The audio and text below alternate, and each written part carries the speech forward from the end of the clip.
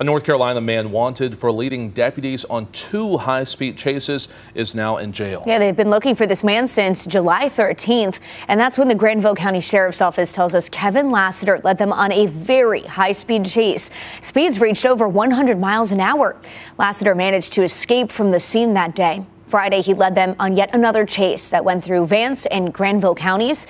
During the chase, Lassiter crashed. He is now being held without bond in the Granville County Jail.